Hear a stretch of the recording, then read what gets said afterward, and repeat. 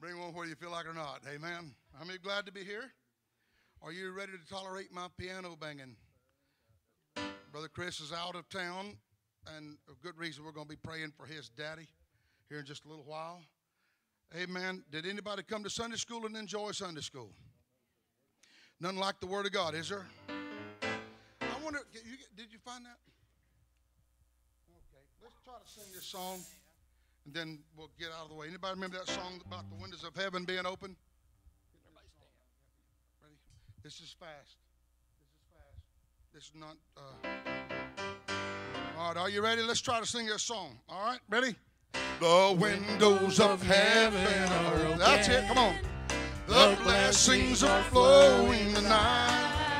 And there's joy, Joy, joy, joy, joy in my heart since Jesus made everything right. I traded my old tattered garment. Here's what he did. He gave me a robe of pure wine. I'm feasting on manna from heaven. and that's why I'm happy tonight. Come on, sing it again. The windows of heaven are open. The blessings are flowing tonight. There is joy, joy, joy, joy in my heart since Jesus made everything right.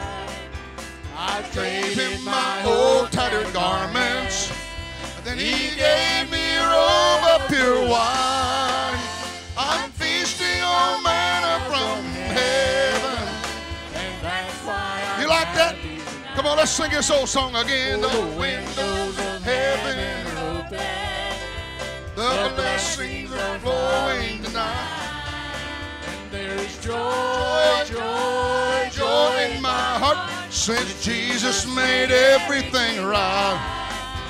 I gave him my old tattered garment. Here's what Jesus did, y'all. Gave me a robe of pure wine. I'm feasting on manna from heaven. And that's why I'm happy tonight. Amen. Would you lift your hands in this house and let's praise the Lord in this place. Hallelujah. Hallelujah. What do you got, Brother Gary?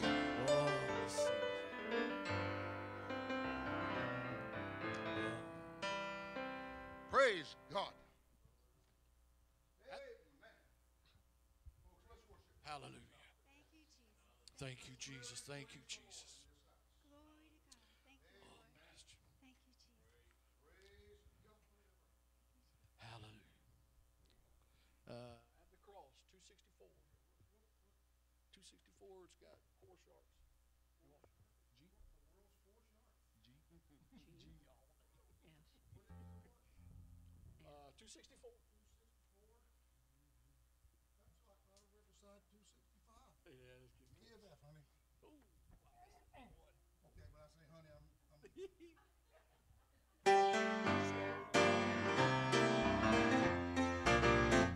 At the last ended, my Savior bleed, and did my sovereign die. Would he devote that sacred hand for such a worm as I? At the cross where I first saw the light, and the burdens of my heart rolled away. It was there by faith I received my sight, and now I am happy all the day. Was it for crimes that I had done? He groaned upon the tree. Amazing pity, grace unknown, and love beyond degree.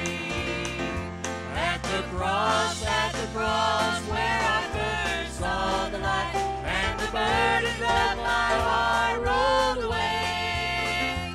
It was there by faith I received my sight, and now I am happy all the day. Thus might I hide my blushing face, while his tears cross appear. Dissolve my heart in thankfulness,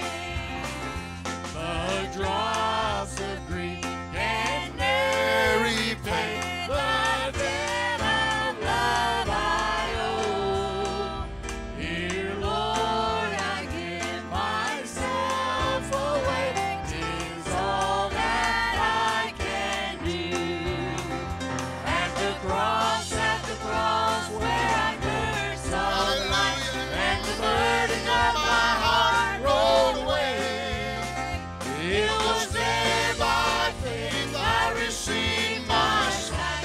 Let's do that fifth verse again. I am happy all the day.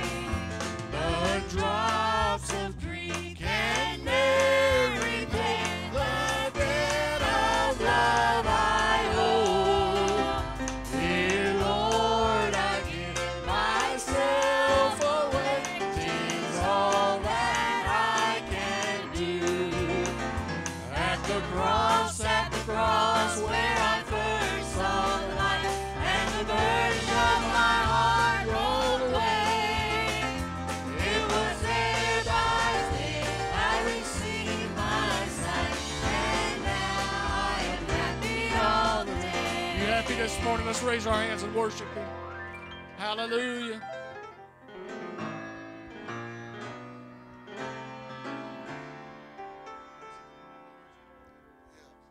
What is it? 168? Okay. I think that I've been singing that for nearly 59 years. What? 168? 168, yes, sir. Okay. I'm in the wrong day. Well, my name is called in glory. B flat. Sorry about that, Brother Stephen.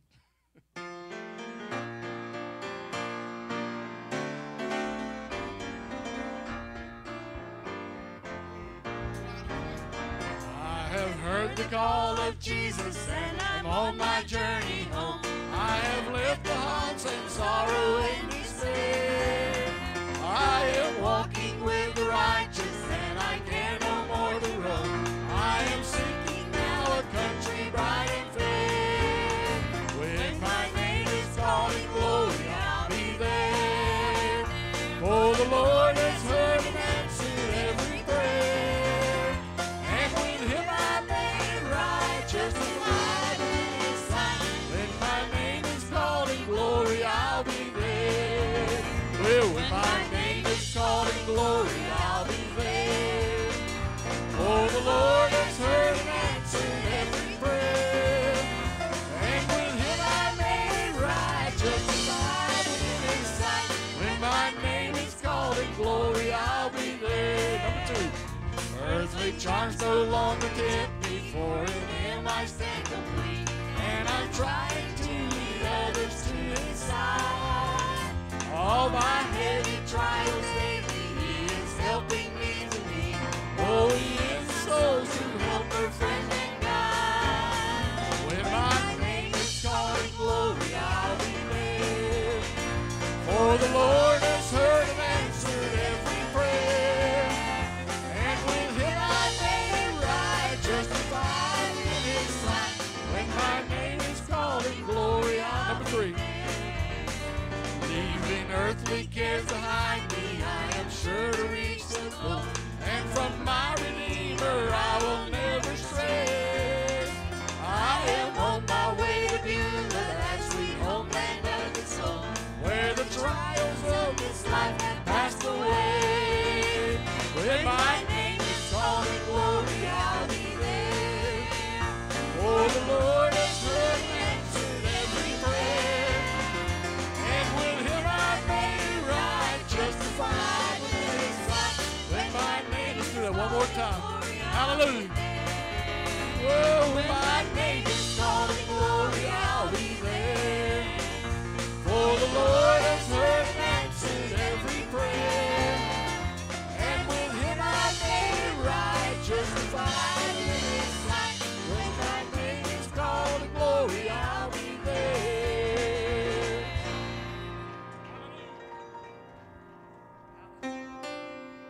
Hallelujah. If you plan on being there, give the Lord a hand clap of praise. Hallelujah. When my name is called in glory, I'll be there. Hallelujah. And I hope you will be too. I'll be looking for you.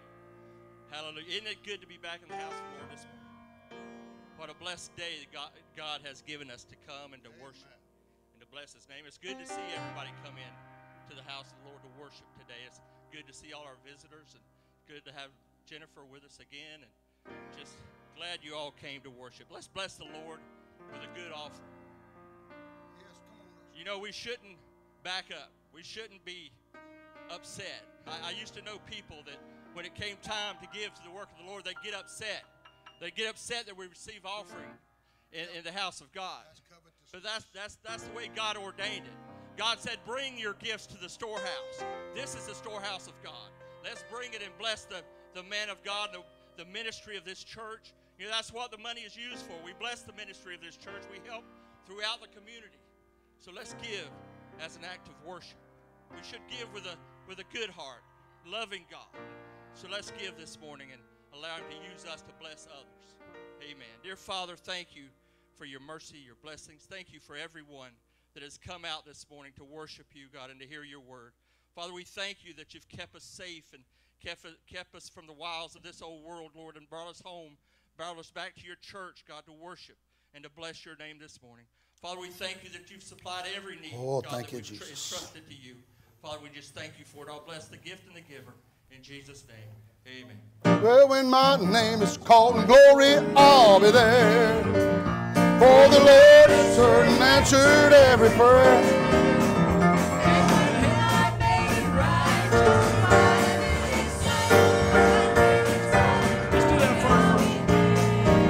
I have heard the call of Jesus, and I'm on my journey home. I have left the arms and sorrow in despair. I am walking with righteousness, I care no more around. I am singing now a country praise. When my name is calling, Lord, I'll be there. For the Lord has heard and answered every prayer.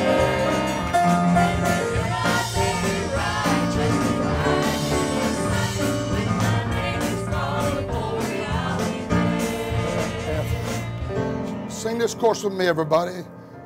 Praise, praise, praise. Praise to the one. Praise to the who sent us God's Son. Who sent us God's Son. Come on, everybody, let's worship the Lord. Praise, praise. Not according to how you feel, but in one. But because of His holiness, we praise you. Let's sing it again. Come on. Oh, let us praise, praise, praise to the only one. Praise to. Has it been good to you?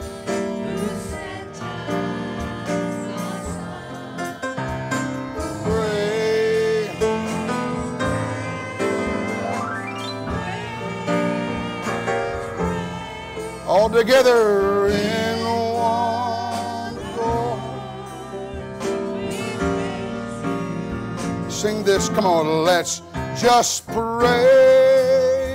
the Lord. Somebody pray. Let's do it, let's just lift our hands toward heaven and pray. Glory to God. Thank you, Jesus.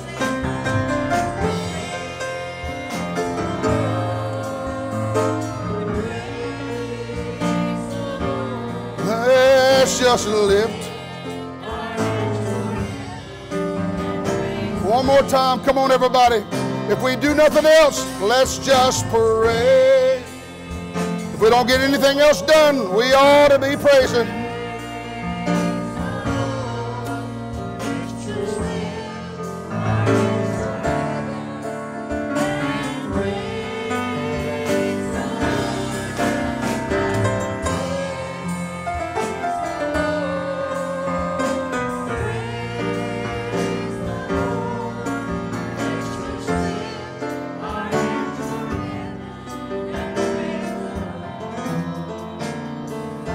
Come on, everybody, let's praise Him. Say personal things from your heart right now.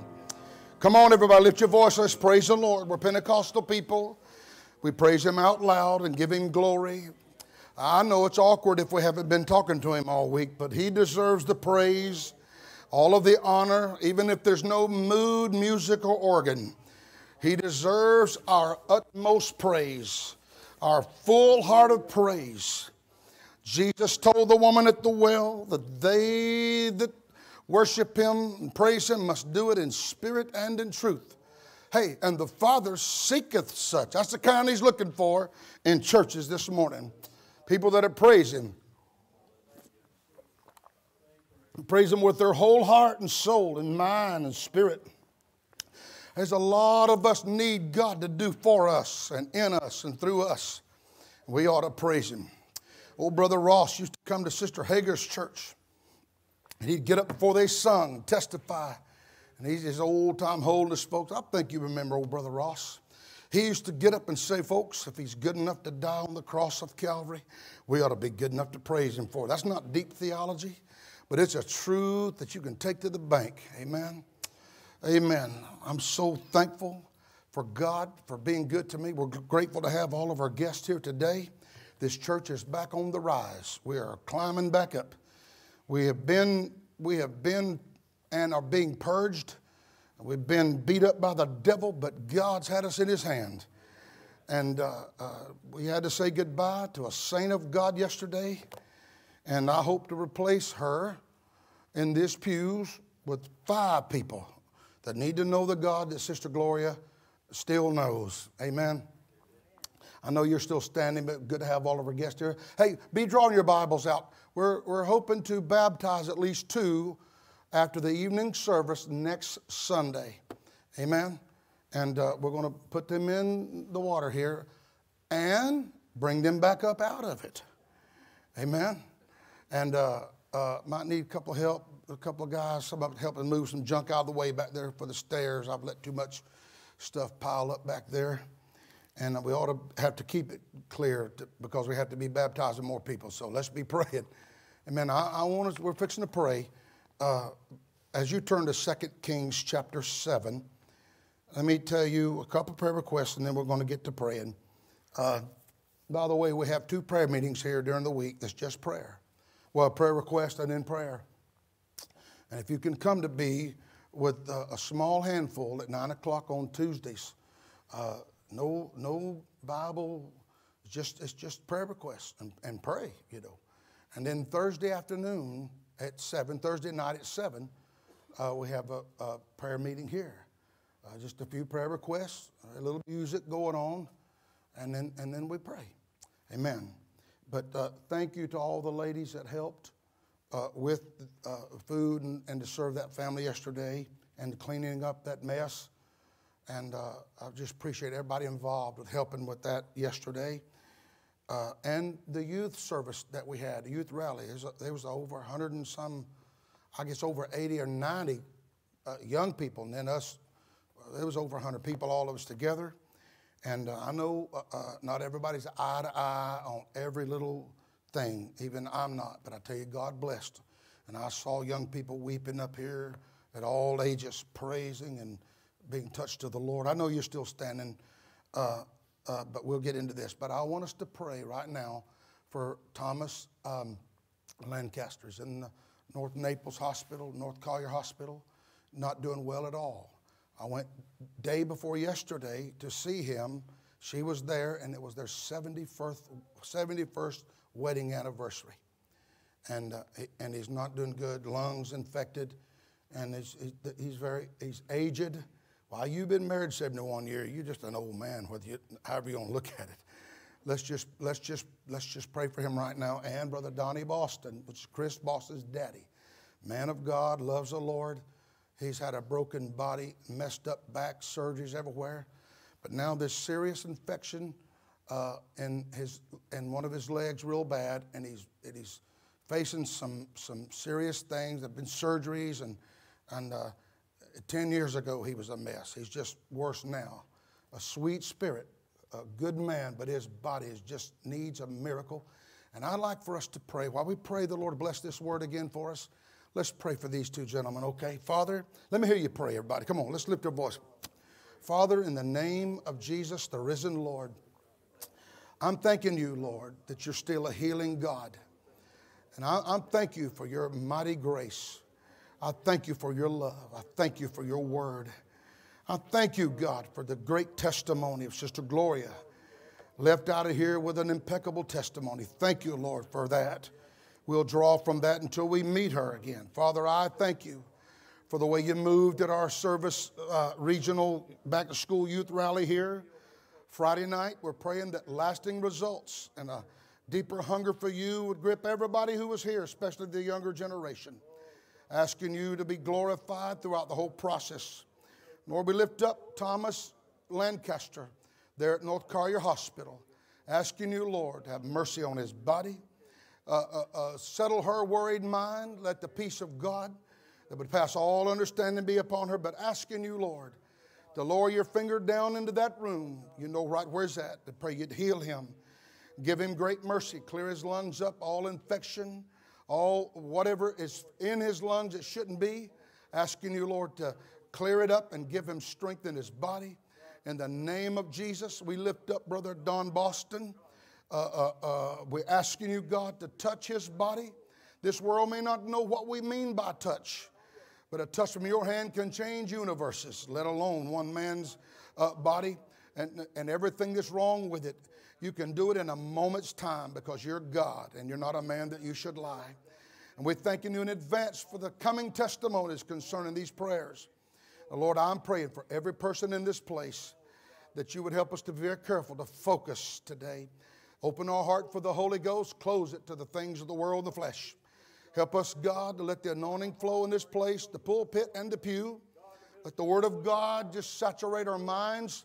But help us to be a little better at saturating this place with praise if you allow us to be back tonight. Help us to have faith today. Help us to look to you, Lord. Help us to not look with accusatory eyes to anybody. Just look to you, the author and the finisher of our faith. We come in faith today, Lord, asking you, touch us in the mighty name of the risen Lord Jesus. And all other requests that we're not mentioning, God, please move in their behalf. In Jesus' wonderful name, amen. Just 2 verses, if you don't mind standing just a little bit. Sometimes you just get the old cotton mouth before you preach. I'd watch young kids in the altar trying to get young people trying to get the baptism of the Holy, get close, stammering lips, and their mouth gets so dry. I mean, just so cotton mouth. Devil says, oh, that's it. You better stop and get you something to drink. And that's just a half truth. You know, but if you stop, it's over with. You'll have to start all over again. Maybe it's next revival. Maybe you'll get the Holy Ghost next time. No, stop, get you something to drink, and get back at it. God will fill you tonight. It don't blaspheme the Lord to get you stop and drink a little water while you're praying. You get cotton mouth, tell the devil to shut up, mind his own business, get you a drink, you get back to it. Let God fill you with the Holy Ghost. Amen. God's a good God. Amen. 2 Kings 7:1. Please forgive me for having you stand such a long time. Then Elisha said, hear ye the word of the Lord.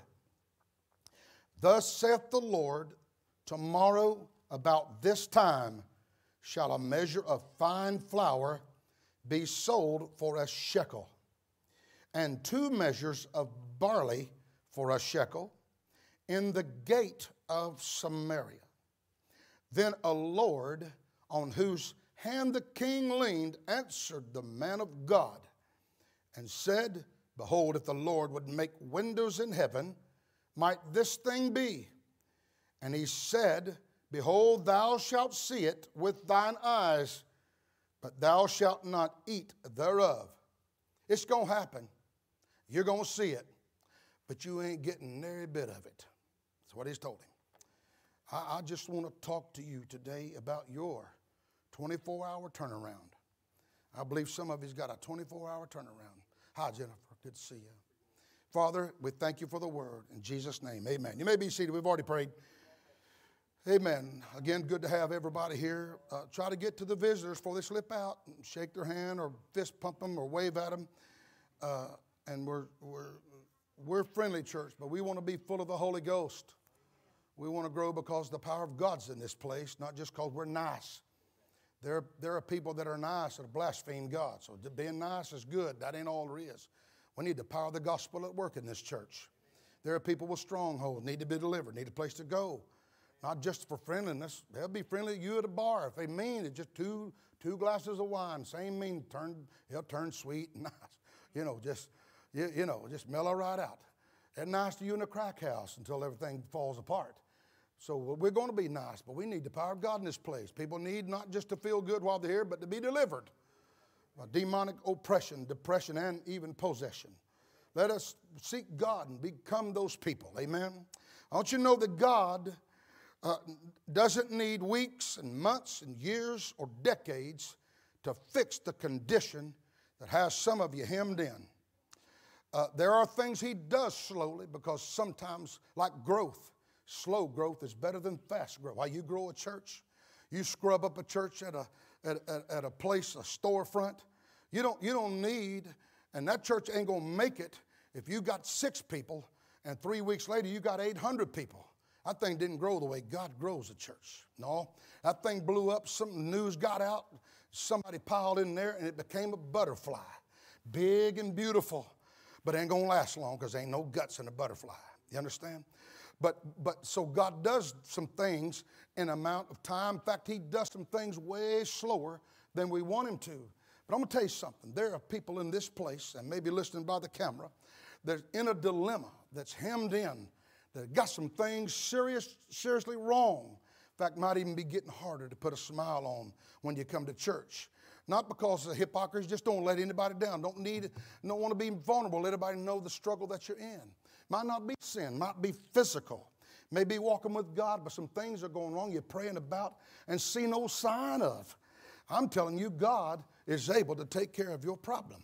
And God don't need decades, and he don't need hours. Sometimes just the 24 hours, he'll turn things around. And sometimes you'll get a word that he's going to do it, and you're going to have to trust him when it don't look like he's going to do it.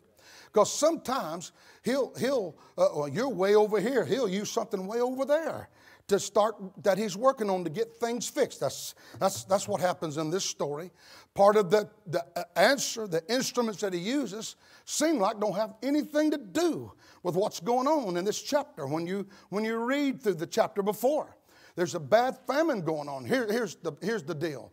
This is the northern kingdom, the northern tribes. This king over Israel, the northern kingdom, is now headquartered at Samaria instead of Jezreel, where his father Ahab and Jezebel used to headquarter. They're in the city of Samaria now. I don't know, maybe higher walls. But he's an evil king. Been such great idolatry. And when God raises up an enemy to come against his own people, it's because of their disobedience. Oh, look at the book of Judges. Man, it's a roller coaster ride.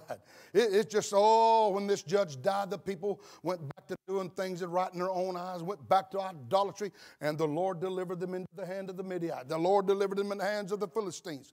And then the cry of the Lord come up. God raised up a judge there. We find Gideon and that lady Deborah. We find Samson there. And it's all reforms. None of them lasted. But Samaria now is the capital headquarters city of the people of Israel. And the famine is there because the Syrian army, the king Ben-Hadad was the king of Syria. And they were a pretty strong power at that time. And they were surrounding that city the same way that it still happens some places when there's warfare. To surround the city, they come, they camp out. They have, the further back you go, there's food cauldrons. There's people that wash his clothes. A lot of people come. The warriors are closest to the city, but back behind them there are people cooking. There are setting up makeshift cattle corrals. They're slaughtering animals. They come for the long haul to cut off Samaria so we don't have to lose any of us, so they won't hurl anything over here. We'll just cut off all of the life source and besiege them and starve them out and make them come out here and surrender. We'll have it all and won't even have to kill anybody except those that may starve before they finally surrender. They've cut them off, and they have cut them off so powerfully and showed them there's no hope for any life to come in to that city. Amen. In fact, God had to allow this to happen because of idolatry, wickedness. But he cut them off so long that they were scraping dove's dung off of the window sills. And it was selling for 5 pieces of silver. They were eating things that's not edible. They were eating nasty stuff. Some argued that they were eating the dove's dung, hoping that there was some kind of protein to keep them alive a little bit longer. Some said they were getting that, knowing that doves eat a lot of seeds and they won't digest all of it, and they were cleaning it out and taking it. It's gross, folks, but I'm going to tell you something. A famine will always bring this kind of stuff. Even a spiritual famine, when that flesh is starting to rule things, that Holy Ghost is gone, it'll stink a house up. It's bad. They'll start biting and devouring one another. You know that I've seen that. I've seen that churches that push that Holy Ghost away because of self. Hey, somebody going to rise up and take over. Ain't going to have nothing to do with God. Next thing you know, they're biting and devouring one another and consuming one another. And that's even as far as it went. They're paying 80 pieces of silver, 80 shekels of silver for an ass's head, a donkey's head. I don't know if eating the skin or that tender nose or the brain, not much meat there, but it's selling for 80 shekels of silver, and I'm sure a bunch of them don't have any. It is so bad, they're starving. It got so bad that 2 women, each of them had a little baby boy. And you remember the story, just let me tell it for those who don't. And they decided that this evening we're going to boil my baby and eat that young night. Maybe tonight. And you agree, tomorrow night we're going to boil your baby and we're going to eat your baby. And if you don't think people will resort to cannibalism when they're starving, there's records of it all over the place. People in deserted islands, people in Alaska different times. I'm telling you, get stuck up in the wintertime. Even in this country it happened going out west in the gold boom, and it went the wrong way. They got hung up.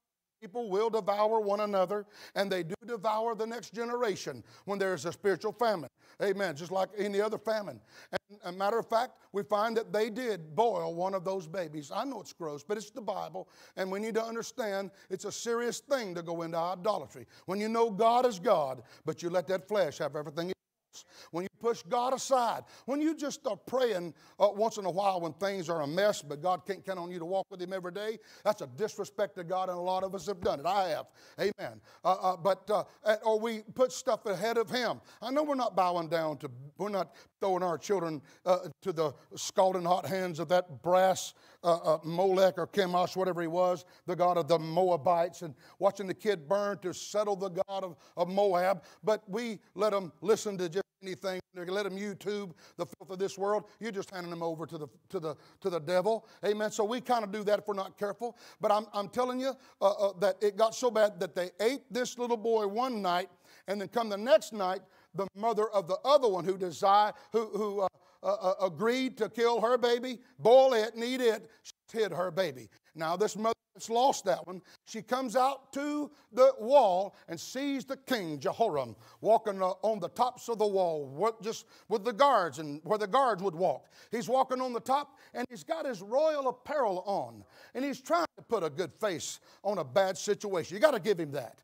He's trying to let people see that, yeah, it's pretty bad, but see, I'm walking up here in my royal robes. He's angry on the inside, and he's hiding it, and he don't know what to do. And his mama was Jezebel, and his daddy was Ahab. I'll give you a hint, and he's no different than they are. But he's walking with some royal robes. He's got a couple chiefs up there with him, trying to put on a good face. And then while he's trying to fake it and act like it's not as bad as it is, the woman that had lost her son to the boiling, screaming out and said, "Help us, king." And the king looks at her in frustration. You okay? Where do you want me to help you from? From the barn floor? Or from in other words, where are we okay? Sarcastically. Nobody's got anything, lady. What am I going to help you with? Nobody's got anything. I'm walking around here with this royal robe on. Everybody's hungry. There's no place to get anything. Don't you know we're in a famine? He's angry with her. And then she shared the story. Hey, but wait a minute. We need some serious help here. This is really bad. I know, but no, listen. We boiled my son last night, and 2 families devoured him. And a lady said we were going to eat her son last night, and she hid her son, and then that did it. That triggered his rage. That's when he jerked off his royal robe, and he started tearing it to pieces, and he grabbed some sackcloth, and he walked upon the city walls, and he said these words, "God, do more to me." He swore what he did by the name of God. "God, do more to me the head of Elisha stays on his head tomorrow. If I don't kill Elisha, may God do the same thing. May he boil me and somebody eat me if I don't kill. In other words, I swear I'm going to kill that bald-headed prophet. I'm going to have his head. I'm going to find him, send somebody after him, and I'm going to take his head off of him. I'm going to tell you something. I don't know if anybody's known this through the years, but there's a lot of things, there's a lot of people that prayed some things, wanted God to do something, and God did not answer them the way they wanted. The Lord said no. The Lord took somebody to heaven, they prayed to be healed, and the Lord said, no, I'm going to go ahead and heal them. Or they asked God to remove a thorn in the flesh. He said, no, I'm going to leave that there because my grace is sufficient for thee. And they wanted a certain job, but God loved them enough because he knows the future. If they'd have got that job, they might have lost their soul, might have got fired, and the Lord said, no, I'm not going to let you have it. But they didn't get their way and got stark, raving, angry, raging, mad at God, but then took it out on the preacher. Took it out on the church folk. Just us three? Anybody ever seen that? I've seen people nothing but just mad at God but can't get to heaven, can't shake their fist at God, have enough of fear of God, but they'll go after the mailman. They'll get angry. I'm going to tell you something. That IRS may bring a letter and put it in your may bring something from the IRS, says that you'll have to sell your truck to get it paid off or go to jail, and you can get mad at the mailman all you want. All he is the mailman. He brought the mail to you. And that's all Elisha is. Elisha said, this famine's over in 24 hours. Amen. And he gets mad, or he's about to say that, but because of the famine was not because of Elisha. He's the mailman of God. I got ahead of myself. That's all right. He's not caused this famine. Amen. I know Elijah said before he went to heaven, he said, it ain't going to rain, buddy. 3 years. It ain't rain until I say it rains. And they got mad at him, and they tried to make it him, but he was not given the word. He was bringing a letter from God, said, you tell them people I ain't going to let it rain. He said, my word, God's word through me, not going to rain. Ahab wanted to kill him. Do you hear me? I'm telling you, he wasn't scared of him. He's not going to rain. Well, he did go where God said to go, where he couldn't find him, but he wasn't afraid at the time. He got afraid of Jezebel later on, but it's a different day. I'm just telling you that he didn't stop the rain. It's God that decided that. And Elisha didn't cause the famine, but that's who they went after. And the church has a problem. If a family has a problem, and they get mad at God, they want to get mad at the preacher, treat the preacher bad. But I'm going to tell you something. I ain't mad at you, God. I'm just mad at the preacher. And one day they came to Samuel and said, Samuel, your sons aren't judging right. There's nothing wrong with that. But in the same verse, they said, make us a king like these other nations are. Get us king here. Get us a king, and it grieved him because God never said he was going to give him a king. Amen. He prophesied that they'd have him earlier on, but he said no. And he took it personal. And God said to Samuel, I know you're getting mad. I know you think they're rejecting you, but they're not rejecting you. They're rejecting me. You're just my mailman. And when I against sin here, when I try to warn people not to get in love with this world, you can get mad at me all you want to. I didn't come up with that because I want my church bigger. I come up with that because if you love this world, the love of the Father's not in you. I didn't write that. I'm throwing it on your doorstep. You can get mad at me all you want, get gratification of anger, talk about me, get on Facebook. You ain't going to be the first one. Get in line. But I'm telling you, if I'm speaking what God said, it's going to happen until we get out of here. But it's not against me. You're really fighting against the Word of God. If I get it wrong, then I'm out of that. I'm talking about when I get it right. Not even preach the right word, but with the wrong motive just because I'm mad. That ain't good enough either. You got to pray about what to preach. You can't just find out what made you mad and go, oh, I can't believe they're living like that. I know a scripture. I'll go find me a message. I'll type me up 3 pages, preach against that because I don't like that. I don't have that right either. Somebody said one time, he's on our way to work. He's going to go paint somewhere. Said, I don't care how strict it is, buddy. I don't care how strict it is when they preach, as long as it's the Bible. And I got to thinking, yeah, I know you're kind. You want that preacher to nail hides to the smokehouse wall. You want that preacher to get up and just beat everybody to death. I'm going to tell you something. This gospel's got some tough preaching. You understand me? If you love the world, the love of God's not in you. Come on, y'all. There's some tough stuff there. But we need to be led by the Spirit because there's some stuff there. There's still a balm in Gilead. You hear me? There is some reprimand. But there's some hope to let you know, like I'm going to tell you today, your turnaround might be just in 24 hours. Who's going to give me a few minutes to preach? That's all it's going to take. I ain't going to preach long, I don't think. We got a man, and He's going to kill Elijah. He's mad, stark raving mad. And he ought to be mad at himself. He ought to be mad at the people in the family, or because they know the Bible. They're not supposed to be serving other gods. They're not supposed to be following his mama's Baal worship.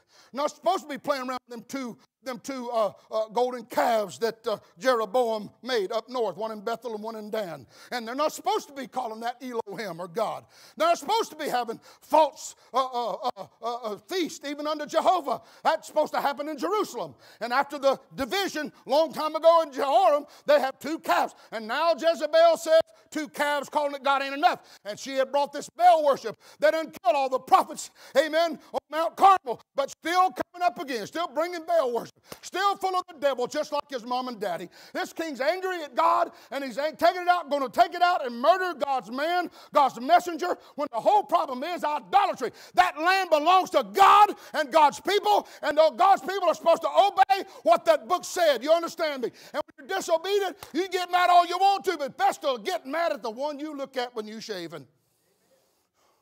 When you brushing your teeth, you ladies that ain't shaving that face. Somebody say amen. Amen. Are we going to go to church here today? Yeah, he's mad. He's ripped his clothes off at utter anger and rage, and he's put sackcloth on the king now. Not a prayer shawl. Angry, depressed, mad, give up. It's all gone to pot, no hope, and I'm mad about it, and I want everybody to know it. And on the wall, I'm going to let everybody see me in sackcloth and ashes now, and threaten to kill and swear to kill Elisha and take his head off. Amen? Let me tell you something. Elisha was Elijah's protege. Is that right? Elijah's done took to heaven. Elisha followed him, got a double portion, and he would work double the miracles. It took his death to finish that last one. Had to drop a man on his bones, and he revived on his bones. That made it double miracles. And he brought people to life too. But just as sure as Elijah did not hesitate to tell his father Ahab how the cow ate the cabbage. I mean, get in his face and tell him, no, thou art the enemy of Israel, not me. I mean, put them bony fingers right there in the face of that king. And so it is that his protege Elisha, he's not hesitant. He's not scared to tell Jehoram, his son, what it really is. And he gets out there and he sees him, and they look down there, and they send a messenger first. And he said, now, this is bad. This looks awful. He said, I'm telling you, tomorrow about this time, in 24 hours, God is going to turn this around. And barley's just going to be 2 little old pieces of just the 2 dimes or whatever. And the fine flour, a little bit more, because it's not as cheap as barley. And it's not going to be at a thrift store. It ain't going to be old. It's going to be sold at the gate, the best market. It's not going to be at the, what you call this grocery store here? It's not going to be Save-A-Lot. It's not going to be down the yellow aisle. Kim said when they had cash and carry, go down and get so-and-so, and said, don't even go down the yellow aisle. Don't get the house brand. And green beans is just as good. You just pull a few more stems out. You know, they're just as good, a little shorter. You can eat them, you know, and put bacon in them. Bacon to hide a multitude of sin when it comes to that cheap stuff. And Kim said, don't even go down the yellow aisle. Get the good stuff. You know, I said, well, it's just not as, it costs more. Don't care. No, I ain't cooking that garbage. Amen. That ain't what, no. It's at the very gate. Not hiding, not black market. I'm telling you, you're eating people today. You're eating doves done today. But God spoke to me, and I'm telling you, in 24 hours, it's not just barely over, but it's going to be cheap. You're going to have everything you want. This famine is over in 24 hours. God don't need weeks and weeks and weeks. Now, there was a smart aleck on that wall, a Lord on whom the king leaned. One of his advisors. Let me tell you something. Leaders are in a dangerous place, especially if God put you there, but if you surround yourself by a foolish advisor, or an advisor got hidden agendas, come on, y'all, hidden secrets. You're a leader, but you got an old high school friend, and you say, oh, boy, if I ever make it, we were good buddies. I'm going to bring him on up. I'm going to elevate him, put him right here beside me. No matter if it's character, I owe him something. Help me. He helped me cheat off his paper in college. So if I ever get somewhere, he'd do the same. I'm going to help him out. And to surround yourself with evil counsel is a foolish thing. Come on, y'all. Rehoboam, the son of Solomon, did the same thing. He listened to the old man first. What do you think I ought to do? You need to back off. Your daddy got out of whack here, boy. He overworked the people, and he chastised them too much. If you become a servant to them people, they'll serve you till the day you die. You just adjust. Go back to where Solomon had it right. Act like Solomon did before he sinned, before he messed up. Just adjust it a little bit. You just back off, serve them. Them old men said these people will waller all over you. They'll love on you. They'll give you whatever you want. You'll be rich as your daddy ever was before he lost out. And he said, boring, and went and listened to the boys. He grew up in the fraternity. Went and listened to the young bucks. What do you think ought to do? Oh, listen to them old cooties. They don't know what to tell you. They were around here. You saw your daddy fall apart. Don't listen to them guys. You tell the people, you thought my daddy was rough on you. No, you thought he was rough on you. I'm gonna not just discipline you with whips. I'm gonna discipline you with scorpions. I'm gonna let poisonous big scorpions bite on you. Amen. And he went and told him, you thought my daddy was rough on you. You're gonna get in line, and the whole 10 tribes seceded from him. Do you hear me? I'm telling you. And God broke it all up, and it's because of evil counsel. Do you hear me? Somebody said it was prophesied. It was going to be, yes, it was, but it didn't have to happen with Rehoboam. Rehoboam could have prayed through. He could have listened to the old man and let his son do the message. Come on, y'all. Hey, Pilate had to condemn Jesus to die, and Jesus had to be condemned, but it didn't have to be Pilate. It don't have to be you either. Come on. Bad counsel is a bad thing to have. You can have wisdom and everything, but listen, wrong counsel. David's son Amnon would have been the next king, no doubt. He started lusting after his own half-sister. He could have got prayed through over it. God can deal with you in secret. He will never have to expose you in public. Come on. Ain't I been saying that since I've been here? If God can deal with you, get you to pray through something secret, you ain't got to go tell. You got to tell nobody in the broom closet and confess and tell him, Father, I've sinned. Say 3 Hail Marys, you're all right. Put a bunch of money in the nope. You ain't nope. Just get on your knees, repent quick while God's dealing with you. Oh, come on, y'all. I'm just telling you, Amnon went through he fantasized about his sister. He said he loved her, just full of sexual lust is all he had. And but the Bible said, but he couldn't make himself do anything. The devil saw that. He saw him looking at her, and he sent his friend, which turned out to be his cousin, one of David's older brothers that was not chosen by Samuel and anointed, and come in there and said, oh, what's the matter? You're losing weight. You're sick. Said, I opened his mouth. I love my sister Tamar, and I want her. And he's the one that said, ain't you the king's son? Can't you have what you want? Yeah, but it's not right. I can't do this. See, bad counsel will get you in the Bible said he's his friend, he's his cousin. With friends and counselors like that, who needs an enemy? That's cliche, but that's the truth. If you even sit by somebody in church that's playing around, playing with their phone, looking on the word in prayer, don't be rude, don't be nasty. Don't try to make them look bad. You need to get up from that person. You need to sit somewhere else by somebody that's worshiping God. You sit by somebody that's mad in church, don't be ugly to them. But I believe I'd get beside somebody that loves him enough to praise him in this house. Come on, y'all. That's right. You better watch where you get your counsel from. Amen? So Jehoram is up there. He's a counselor, and he starts smarting back off to Elisha. He said to Elisha, would that there were windows in heavens might this thing be. But you know what? He forgot that there are windows in heaven. Come on, somebody, help me right here. Somebody pray for me right here. There are windows of heaven. There are some windows that open in heaven that can destroy this world with a flood. The Bible said back in Genesis, when God was going to destroy, he broke the fountains of the deep, but he opened up. I feel God's Spirit. He opened up the windows of heaven and poured rain out and covered this earth at least 12 feet higher than the top of Mount Everest peak. You understand me? God can do that in 24 hours. It may look like build an ark, Noah. 120 years building it. God ain't talking to him no more until then. But when he did get it done, you better get inside, hoss. He gets inside. God shut the door. It starts raining. And I'm telling you, it rained because the windows of heaven were open. That's why I sung that a while ago. The winds of heaven are open. There are windows. But inside of those windows are also blessings for the people of God, and God can open them when we call upon Him. If He says He's going to, just wait, because they that wait upon the Lord shall renew their strength, and they'll get it right out of the windows of heaven. They've forgotten Malachi. God was mad. God was angry in Malachi. That's the book right before 400 years of silence before John the Baptist come on the scene. Zechariah and Malachi, nothing, 400 years, until there was a man named John. Ooh. Yes, sir. Part of Malachi, as angry as God was, and said this Old Testament economy is a failure. Israel is a failure. I forgive you so many times. I'm scattering you. I ain't talking to you for 400 years. Amen. And even in that book, he said, you've robbed me.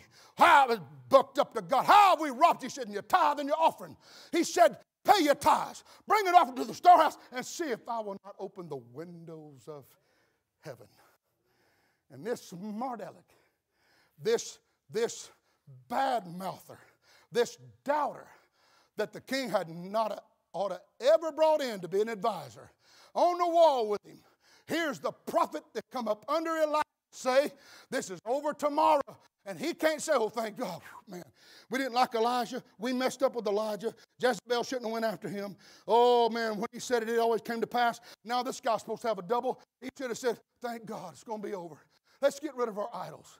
Let's quit being rebellious. That ain't what he did. He said, if there were windows in heaven, it might be. And he smarts off. And immediately a word of knowledge by the Holy Ghost came to Elisha. And Elisha looked up at him and said, oh, got another word for you, young man. I'm telling you, you shall see it come to pass. You're going to see the groceries go down to what I just said they're going to go down to.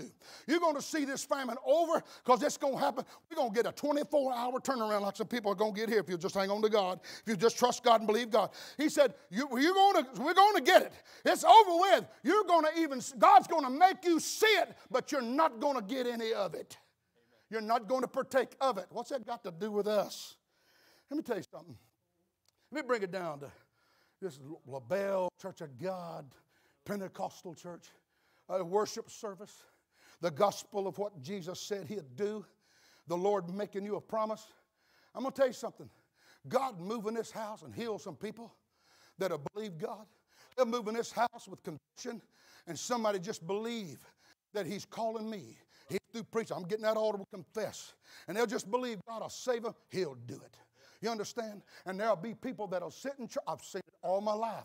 There'll be others that sit in church, haven't said it's going to happen, but fold their arms and say, I don't believe it's. I believe the days that kind of revival is over with. And I believe God will make them watch it happen all around them, and they don't feel them anything because they have unbelief. You understand me? They can see somebody with eyes open that was blinded, but because unbelief, they'll get this. Come on, y'all. Moses, a great man. He's hitting that Red Sea, rolling back. But one day he disobeyed God one time. And matter of fact, he come close. Halfway obeyed him. Not the rock of Rephidim, the first rock. He said, smite the rock. Is that right? Everybody say, hit the rock.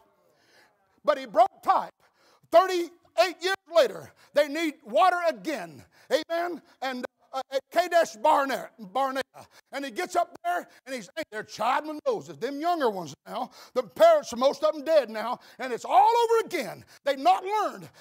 And they said, now they want water again. And the Lord said, go speak to that rock. Don't hit it again. You'll have to break tight, because my son is the rock. And the blood's going to come out for salvation, but the water's going to come out, but I only want him smitten once. And if you hit that rock twice, that's breaking type and that's disobedient. But he got mad and said, how long do I got to put up with you? And do I have to bring water out of this rock again? And he smote it again, and God didn't hold against the people. Water came out, but God said, oh, no. Oh, no, you didn't. That one time of disobedience, what did God do? In just a little while, when it was time, He said, come up on the mountain with me. Moses is going, oh, here it comes. Yeah, come on up here. Mount Pisgah, wasn't it Mount Pisgah? Take him way up there. Come top rock, come up here. He's going, can you just hear the music? If there was any music, that would have been the tune. He's heading up there. Now look out there. He has a bird's eye view of the plains and the beautiful, the land that flowed with milk and honey. He said, that's where you're going to put them. Or that's where I'm going to put all these people. Because you disobeyed me and you didn't believe me, you didn't sanctify me in front of these people. He said, you're going to see this today, but you ain't partaking of it because of your somebody says, I believe God. I'm disobedient, but I've got faith. That's impossible. You can say you got faith all day long. You're disobedient. You ain't got no faith. You ain't got faith. Faith without works, Jesus' brother, half-brother James said, is dead. Yeah. You ain't going to get there by your works, but James said, yeah, but I'll show you my faith by my works. I'm not just going to declare I believe something. I'm going to prove it. I'm going to do it. I'm going to walk in. Whether I don't feel chill bumps or not, I'm going to do what this Bible said. That's showing your faith by your works. Is that right? Amen? Even Moses got to see it, but could not partake of it. As great as God used him. You can sit in church while other people are getting blessed, but if you don't believe, you're not going to get it. But God may make you watch it. And Elisha said to that man, you're going to see that God's not a liar. You're going to see I'm his man. You are going to know that when I said it's over in 24 hours, in 24 hours, you're going to see it be over. But you're not going to taste one thing out of that camp those 4 lepers are about to find, which they don't know about. He still don't believe it. You bald-headed idiot. He was a bald-headed prophet. You bald-headed idiot. I know he's going, he didn't change. He didn't turn around. If he'd have fell down at his feet and started weeping and asking forgiveness, I believe he'd have got another word. God, tell him I forgave him. Go sacrifice a sin offering and I'll forgive him. That ain't what he did. The next day. Now, they're in a dilemma. 24 hours, it's over. The focus is in the city, worried about the enemy. And the writer of 2 Kings 7 seemed like he just left the story. And he went to the gate of the city, and there's 4 lepers. And you're like, what in the world does that have to do anything? I'm telling you, God, when he says it his way, and may not show you till it's done. You can ask him, he may, but if he don't, it's his business. Because this is not a democracy. We are bondservants of Christ.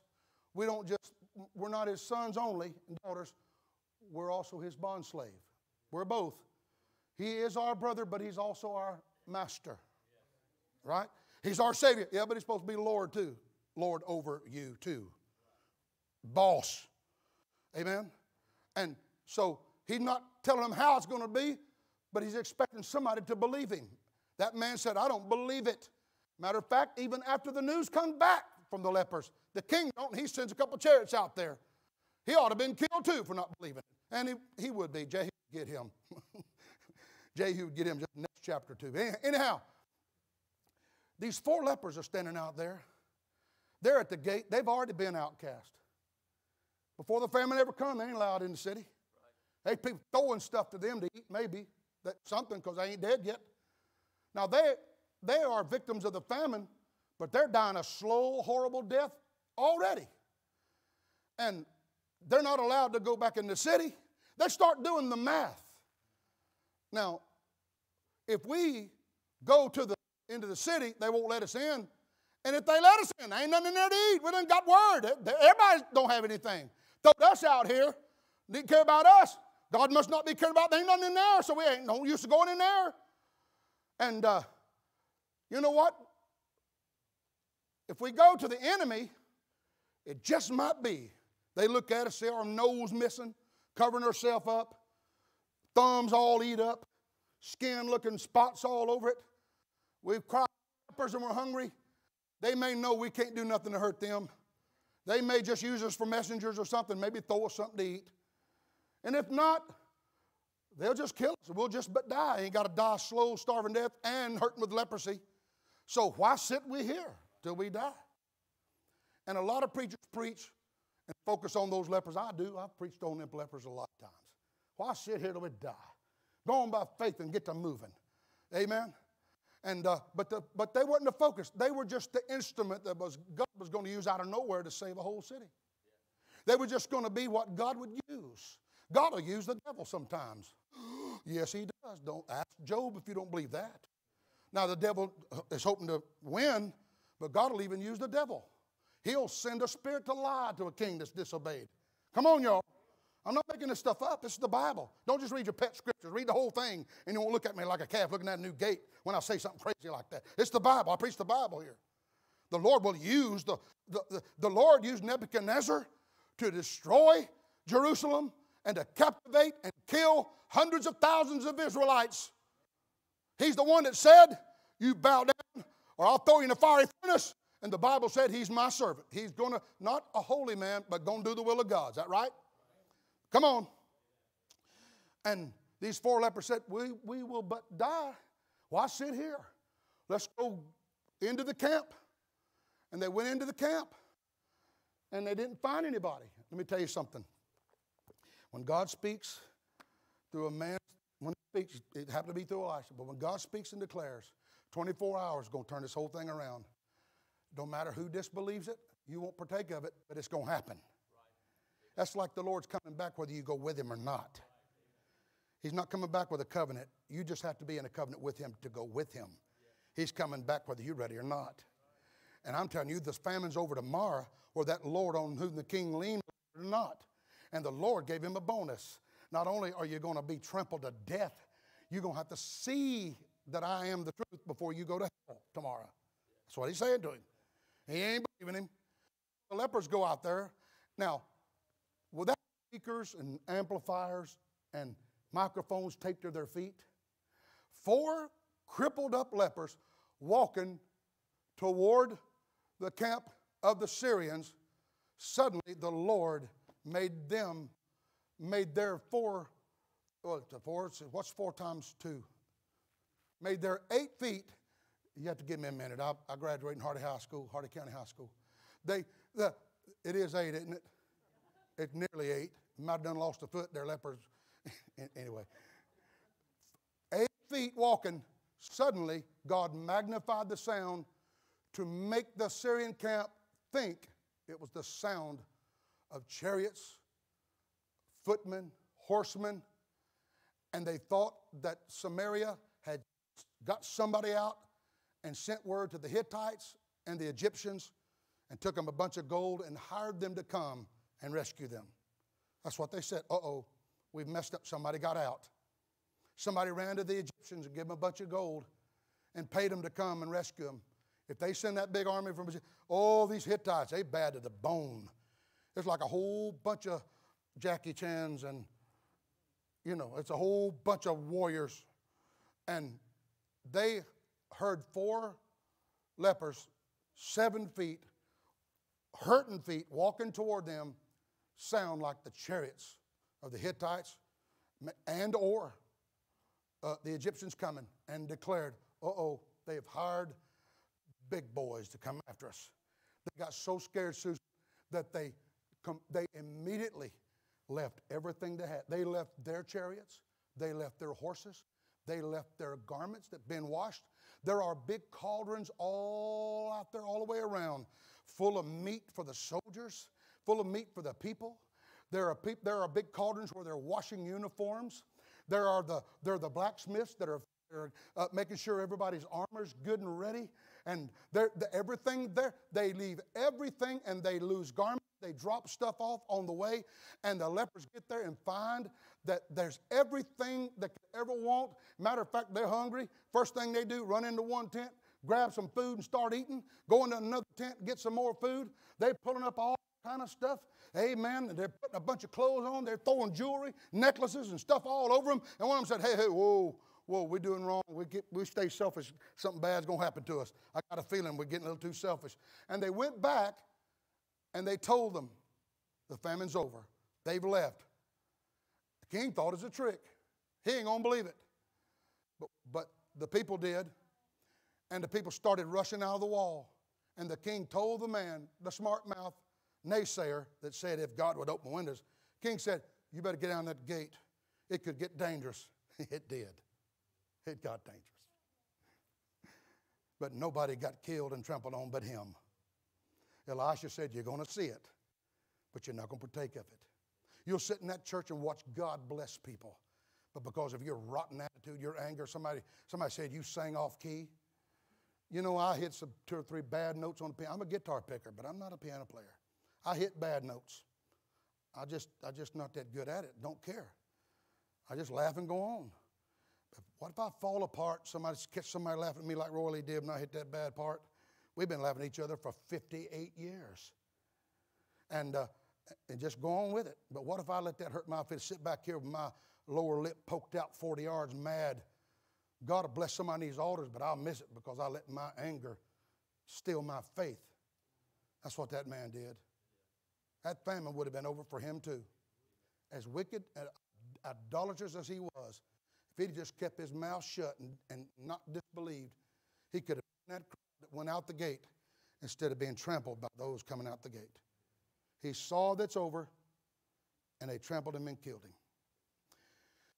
You don't have to be that guy.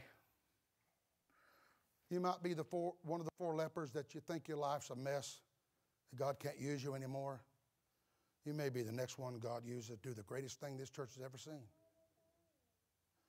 Samuel goes up to the first several sons of Jesse. He sees that big strapping Eliab. His armor's laying down at his feet, big old biceps, strong, done been fighting with Saul several years. There's Philistine blood stains and dents in his armor. And Samuel goes, man, well, woo, man, surely this is the next king of Israel. Holy Ghost said, he ain't it. Maybe it's Shammah. Maybe it's, he's almost as good as his older brother. He's one of them fighters. He starts supporting, no, he ain't it. Six boys, all down through. Holy Ghost said, not him. I know God sent me to your house. Said, one of your sons. Don't you have no? Yeah, I got a little old punk out there watching sheep. We didn't know. Ain't nobody want him. Nobody sits down and nobody puts a morsel in your mouth till you get that boy up here. There's some people hungry, son. They went and found him. They brought him up there. He's just unassuming. Pouch with some stones in it. Laid his staff down at the door. Hung a slingshot up on the nail. He's smelling food. Why ain't y'all eating? Samuel wants to talk to you. And the Holy Ghost said, he's the one. The most unlikely one, from the most unlikely family, from the most unlikely little old hamlet called Bethlehem, Judah. And God made him the greatest king till Jesus hit this earth. The greatest poet warrior that ever lived, in my opinion. That's because God will use, don't think God's got time for. He said, not many mighty are called. Because the mighty get too full of themselves. Can't get empty enough for me to fill them up. Will you please stand with me as I wish Chris was here to play the piano? You got the piano thing going? I think I'm preaching to different groups here. I didn't mean to preach 6 messages in 6 directions, but you may be one of the lepers that feel like you're just all washed up. God can't do nothing with you. Yes, he can. God used a donkey to stop Balaam to keep an angel from killing Balaam. Opened her mouth and talked to him. He's so stinking stubborn. Instead of going, oh, I never heard a donkey talk, he just answers her back. I should have killed you. You answered her back instead of, I'm sorry, little donkey. I'm sorry you tried to save me. I should have killed you. And she starts talking to him. Hadn't I been a good, don't you know I'm not trying to hurt, trying to keep that angel? You don't see that angel? You know, God can use a donkey. Some people say God can use anything. Well, he can, but there's some people he won't use. He won't use disobedient people. He won't use disobedient people that claim to be his. He'll use a Nebuchadnezzar that don't hypocrite for some things, but that don't put him in heaven. But heavenward people, God looks for folks to obey him. Not talent. Remember when I preached called but not qualified? God does not call anybody because they're qualified. He only calls the disqualified, the unqualified. He's looking for obedient people that'll say, yes, Lord, yes, to your will and to your way. Then he starts to qualifying you. He'll put you through it too, boy. He'll put you through it. Boot camp for God's bad as any Marine Corps boot camp, I promise you. Maybe not on this body, but on that mind. Against that old soul, that old nature. Because God's looking for his son in you, something he can use. So you may feel like a lame leper nobody else wants, but you trust God, follow God in your hunger, and God will send you to the food, and you'll save others at it. You might be the Elisha that has to rub against everybody and speak the truth, whether they believe it or not, whether they want to kill you or not. Or you may be one of the people of Samaria, just in the wrong place at the wrong time, and now you're starving to death, eating up your own children, jealousy in the church, whatever it is. It's time to call on the Lord and ask God to turn it around. Let Him take His time, because He does things slower than we want Him to. So most of the time He's slower than we want Him to be. But I can tell you, don't put it past Him, because there's a lot of "and suddenly." There's a lot of them phrases that says, God did a lot of things in the Bible, and suddenly there came a sound from heaven. And suddenly this appeared. Suddenly water came out of the rock. God can do things. Sometimes He just wants you to believe Him after He told you, and just give Him 24 hours. Anybody need to turn around in some situations in your life? I do. Who will vote with me? I need God to do something in my life that I cannot produce. And nobody here can do it for me. Do that again. I need a turnaround. Look at here. It ain't a bunch of nasty heathens. There's some good Christian folks raising their hand in this house. Maybe all the way down to some people with some serious secret stuff that you don't need none of us to know. Everything in between. Did you know Jesus died and bled for all of us? Bled and died for all of us. He can turn the situation around. He's not looking for how good you can get before you ask Him. He's looking for you to say exactly what you are, that you need help, and it can only come through the name of His Son, through that blood and His power. Because it's still not by might nor by power of man, but it's by my Spirit, saith the Lord. Yeah. Everybody needs a turnaround. I'm not going to prophesy to you that you're going to get yours in 24 hours. I'm just telling you, it don't take God a long time. Sometimes it just takes us a while to trust Him and believe Him. Because when He's done, He's going to demand all the glory. When He's done, He's going to demand all the credit. He may use a doctor to help you. The doctor helped me, but he couldn't have done it without the help of God. Give God the glory. Give God the glory. I'm about to get in the waters I don't need to. It just opened up a can of worms. We're standing, I don't want to do that. Everybody that raised your hand said, I need a turnaround in my life. Nobody's going to come up here and tell anybody else. Nobody's going to interview anybody. We're not counseling anybody. We're coming to pray. But I want you to bring it up here to the Lord. Put some feet on it. Put some steps on it. And bring that situation to Him. We're going to talk to God about it. Come on, everybody. Come on. If I have a situation, He turn around. Nobody's going to belittle somebody else's. Nobody's going to try to guess what yours is. If the Lord speaks to somebody, we're going to obey Him. But if He don't, we're going to come. We're going to bring all our needs to the altar. We're going to bring all our needs to, old Dottie Rambo wrote a good one there. We're going to bring all our needs to the Lord. He's so willing and able to help us. So bring all your needs to the Lord. God's a good God. There's some tough stuff's happened to the Johnson family. Tough stuff, but God can turn it all around. Let's believe Him, give Him 24 hours. I've watched you go through pure hell, Sister Anita. Over when you thought it was going to clear up, it just starts all over again. But the devil's a liar. God can turn all around. Let's give Him His 24 hours. Let's believe Him. In Jesus' wonderful name. There's nothing, nobody brought anything up here too hard for God. But you'll have to believe Him now. You'll have to obey Him. If He tells you something to do, you got to obey Him. Because you can say you believe Him all day long. You don't obey Him, you believe nothing. I believe You, Lord. I believe You, Lord. I need You now more than ever, it seems, but I need You. I need You, God. All the voids that's caused by situations or even other people that's unkind. Bad news, the voids, the gaps, I need You to fill them, Lord. You're not going to do it if you keep your doors shut. Open the heart. Open your doors. The door of your heart. Open up. Let Him in. It's still sweet to trust in Jesus and take Him at His word. He paid a great price on Calvary. If you never feel another chill bumps, if you never speak in tongues again, if you never get another blessing, He's done enough to merit your praises by getting you in that gate, getting you in that holy city, dying for you, dying for you.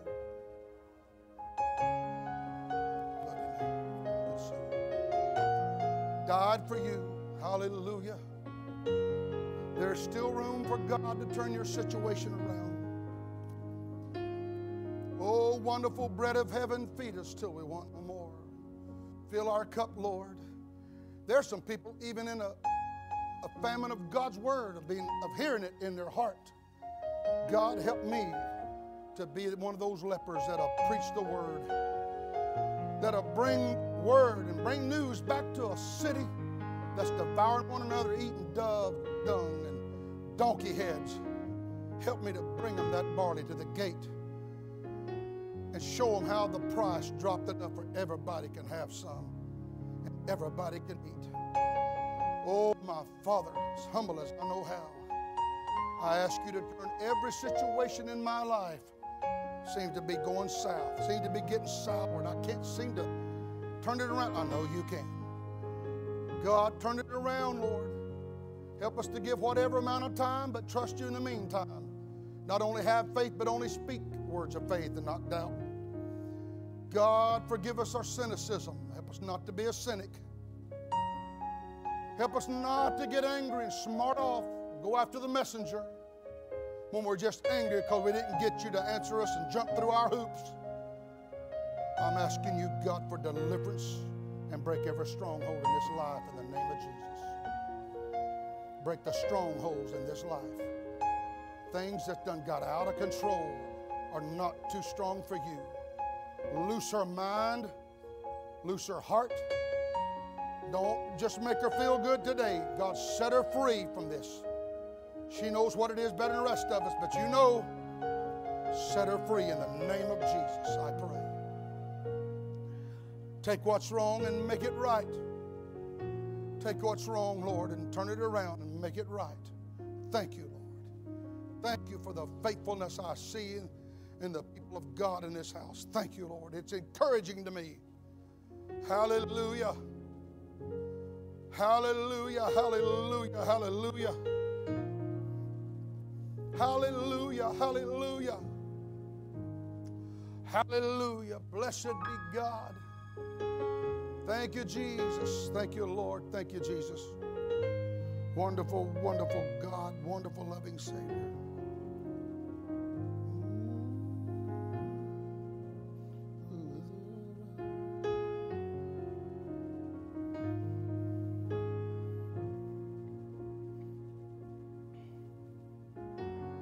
Lily of the valley, let your sweet aroma fill my life.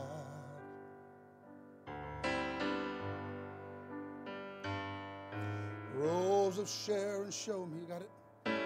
How of beauty in God's life. Fairest of 10,000, make me a reflection of your light.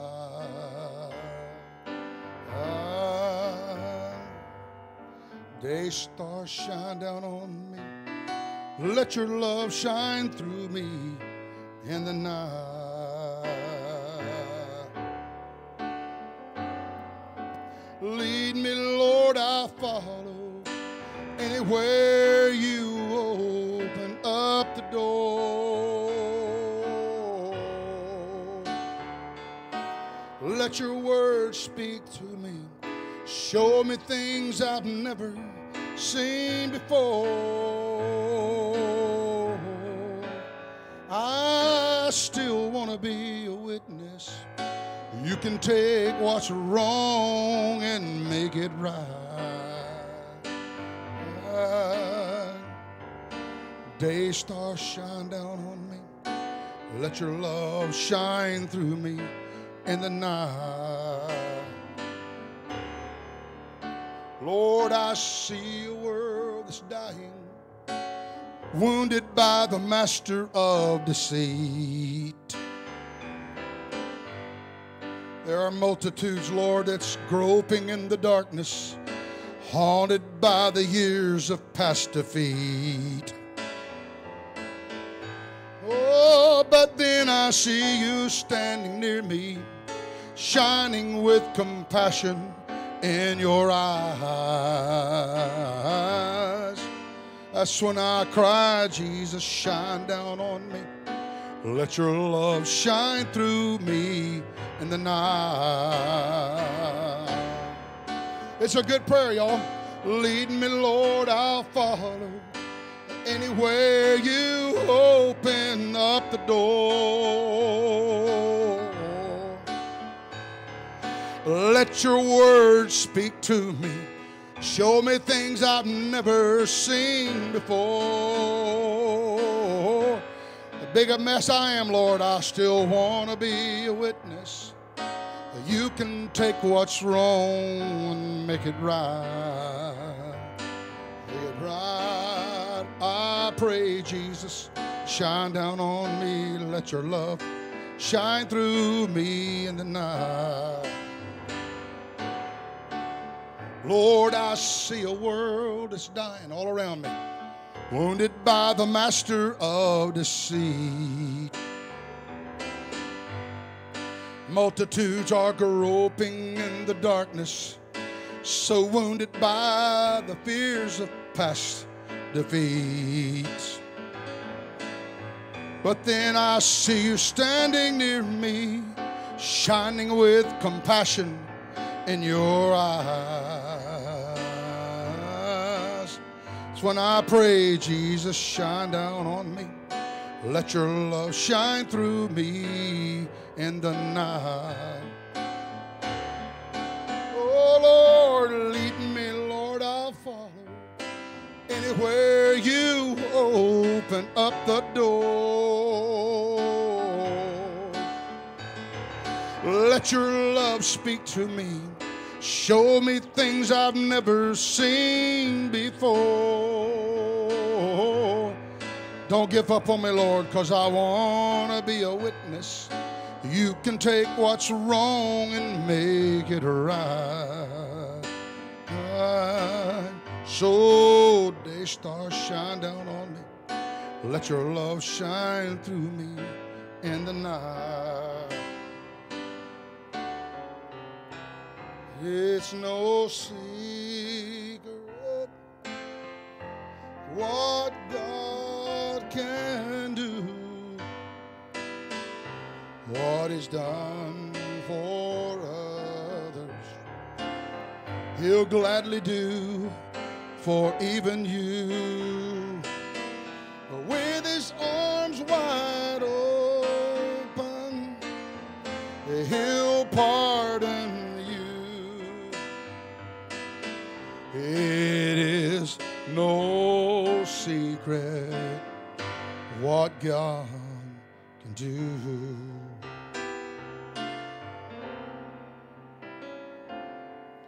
May the Lord smile down on you. Let's meet back this evening in this house. Let's come worshiping Him. I think maybe we're short on praising and worshiping God. Amen. May He pour His Spirit out this evening as we're praising and worshiping Him with all of our heart. God bless you. Remember, there's still maybe a couple praying. May the Lord bless you. God bless you.